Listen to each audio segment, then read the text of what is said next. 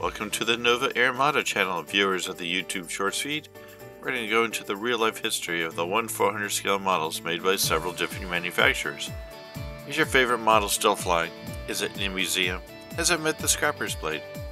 Today we're going to cover the 1/400 scale AeroClassics Braniff International BAC 111-203AE in Turquoise Jellybean colors. After over 2 decades of service with 5 different airlines, all with uniquely colorful liveries, this aircraft met the scrapper's blade in the 1990s. This aircraft's history can be found in the link in the description.